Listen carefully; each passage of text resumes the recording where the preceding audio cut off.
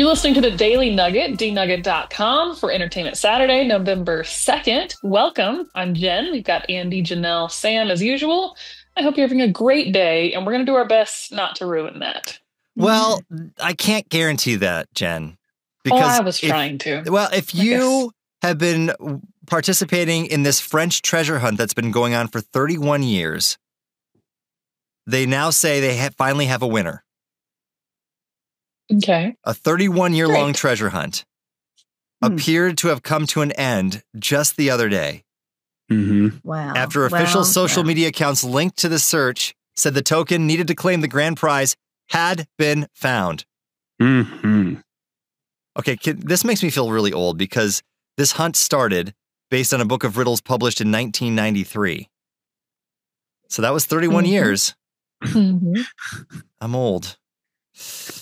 Participants had to solve 11 puzzles in the book, the 12th one that was hidden, to decipher the exact location of the token. And where did they find it? In France? It does somewhere in France. The book, published in 1993, built a cult-like following with a community of more than 200,000 players known as Owlers.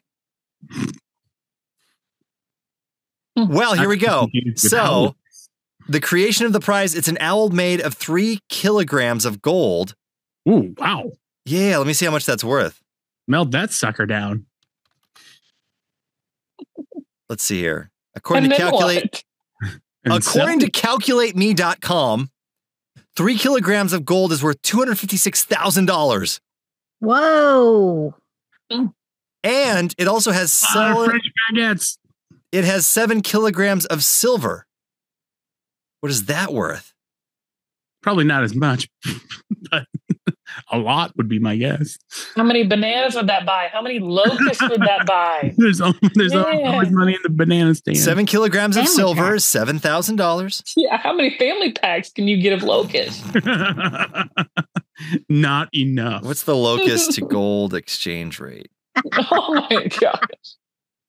Well, let's see here. If there is an apocalypse, what's going to be worth more, Jen? Think about it. Gold. If locusts, gold. You can't eat gold. Why?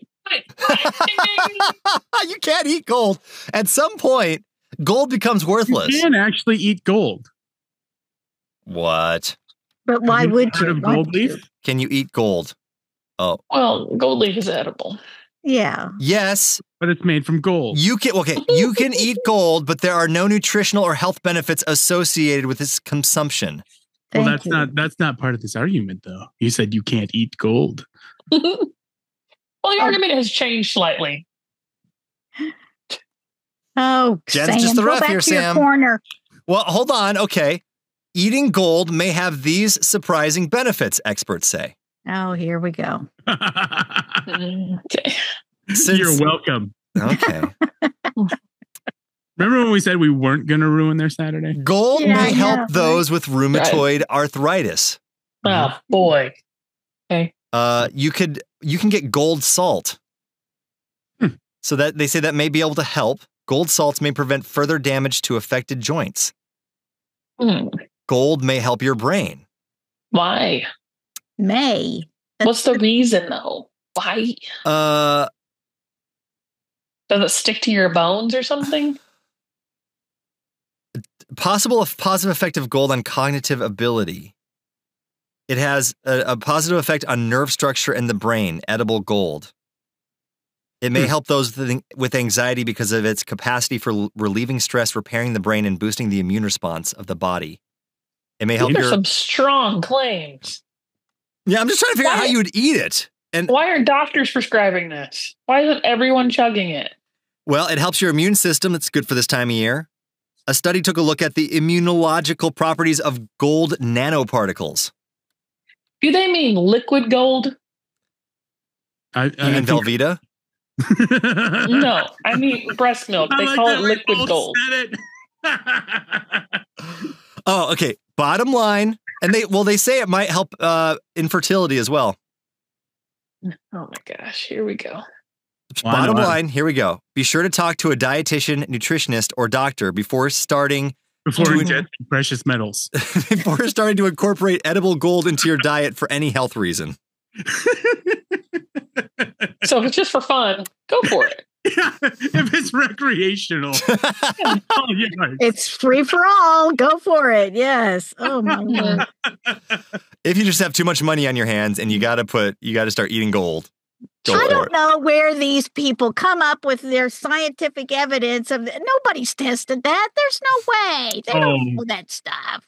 There have definitely been dumber things that have been studied. Well, yeah, and I'm just confused. Yeah, it's very, like, we ran out of things. So on January 7th, 2022, Desiree O decided to write an article about this. Yeah. Send her a message.